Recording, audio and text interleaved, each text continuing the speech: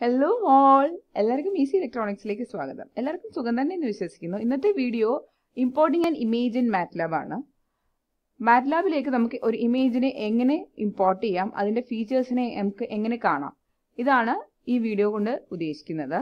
ഒരുപാട് digital image processing പ്രൊജക്ട്സിൽ നമ്മൾ MATLAB use ചെയ്തിട്ട് ചെയ്യാറുണ്ട്. അപ്പോൾ അതിനൊക്കെ ഒരു സ്റ്റാർട്ടിംഗ് സ്റ്റെപ്പാണ് ഇതെന്ന് പറയുന്നത്. അപ്പോൾ വീഡിയോയിലേക്ക് കടക്കുന്നതിന് മുമ്പ് ആരെങ്കിലും എൻ്റെ വീഡിയോ ആദ്യമായിട്ട് കാണുന്നുണ്ടെങ്കിൽ എൻ്റെ ചാനൽ ഒന്ന് സബ്സ്ക്രൈബ് ചെയ്യുക. അതിനോടൊപ്പം തന്നെ അതിനടുത്ത് കാണുന്ന ബെല്ലൈക്കൺ ഒന്ന് ക്ലിക്ക് ചെയ്യുക. എന്നാൽ മാത്രമേ ഞാൻ വീഡിയോസ് അപ്ലോഡ് ചെയ്യുന്ന സമയത്ത് ഉടൻ തന്നെ നമുക്ക് കാണാൻ പറ്റൂ. Okay, basic tutorial of MATLAB ഒരു വീഡിയോ നമ്മൾ ഓൾറെഡി ചെയ്തിട്ടുണ്ട്. ഇനി നിങ്ങൾക്ക് മാറ്റ്ലാബിൻ്റെ ബേസിക്സ് ഒന്നും തന്നെ അറിയില്ല എന്നുണ്ടെങ്കിൽ ആ വീഡിയോ കണ്ട ശേഷം മാത്രം ഈ വീഡിയോ കാണാം. ഇപ്പോൾ ഞാൻ മാറ്റ്ലാബ് ഓപ്പൺ ചെയ്ത് വെച്ചിട്ടുണ്ട്. അടുത്ത ഞാനൊരു സ്ക്രിപ്റ്റ് ഫയലിലെ ഓപ്പൺ ചെയ്യാൻ പോവാണ്. New script.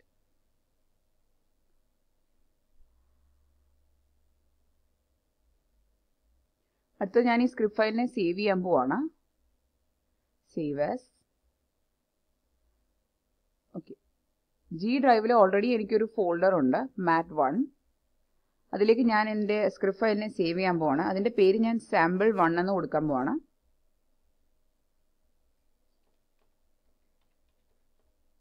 sample1.m ഫയലായിട്ടാണ് സേവ് ആവുന്നത്.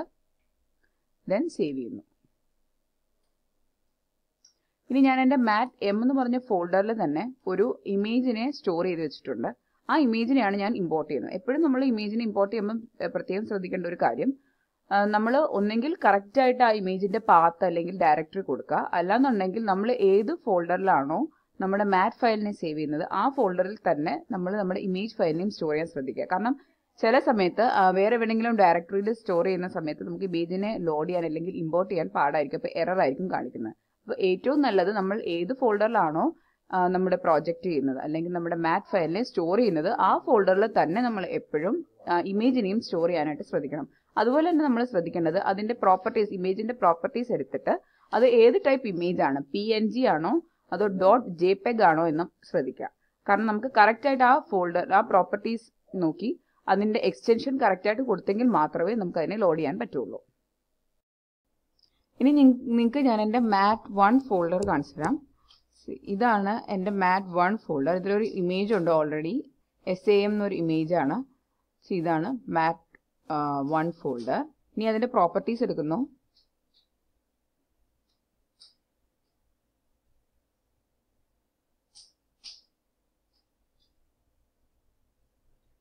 ഇതിൽ പ്രോപ്പർട്ടീസ് എടുത്ത് നോക്കാം.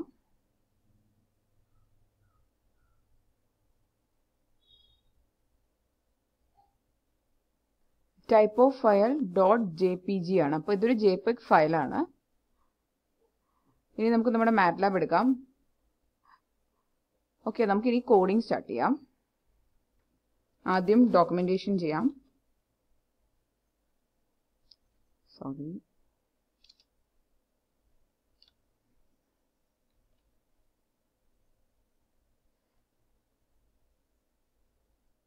ഒരു കമന്റ് ലൈൻ ആഡ് ചെയ്യാൻ പോവാണ്.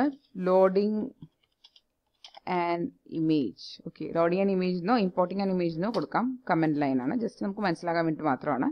ഓക്കെ, ഇതിനെ ചെയ്യേണ്ടത് എന്താണെന്ന് വെച്ച് കഴിഞ്ഞാൽ y എന്ന് പറഞ്ഞൊരു ഔട്ട്പുട്ട് വേരിയബിൾ ഡിക്ലെയർ ചെയ്യുക. y equal to im read, then ആ ഇമേജിൻ്റെ പേര്.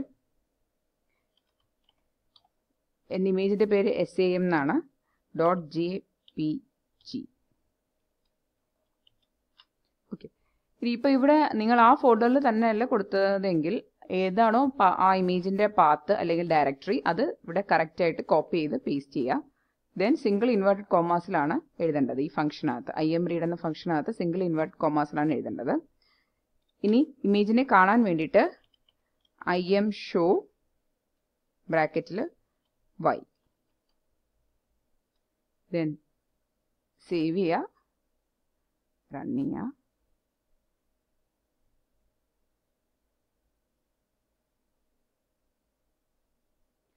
ആഡ് ടു പാത്ത് എന്ന ഓപ്ഷൻ കൊടുക്കുക.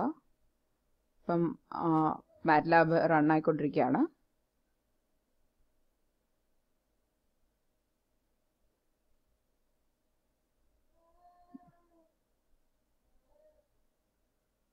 ഓക്കെ, റൺ ആവുന്നുണ്ട്. ഓക്കെ, അപ്പോൾ നമ്മുടെ ഇമേജ് വന്നിട്ടുണ്ട്. സോ ഇതായിരുന്നു നമ്മുടെ SAM എന്ന് പറഞ്ഞ ഇമേജ്. അപ്പോൾ അതിനെ ലോഡ് ചെയ്തിട്ടുണ്ട്. അപ്പോൾ ഇത്രേ ഉള്ളൂ ഇമേജിനെ ഇമ്പോർട്ട് ചെയ്യാൻ വേണ്ടിയിട്ടുള്ള സിമ്പിൾ ഒരു ഫംഗ്ഷൻ മാത്രമേ ഉള്ളൂ. IMRead എന്ന് പറഞ്ഞ ഫംഗ്ഷൻ. എക്സാക്ട്ലി ആ ഇമേജിൻ്റെ ഫയൽ നെയിമും അതുപോലെ അതിൻ്റെ എക്സ്റ്റൻഷനും കൊടുക്കുക. ദെൻ അതിനെ ഷോ ചെയ്യാൻ വേണ്ടിയിട്ട്, ഇമേജിനെ കാണാൻ വേണ്ടിയിട്ട് IMShow എന്ന് പറഞ്ഞ ഫംഗ്ഷൻ യൂസ് ചെയ്യാം. അത്രേ ഉള്ളൂ ഇമേജിനെ ഇമ്പോർട്ട് ചെയ്യാൻ വേണ്ടിയിട്ട്.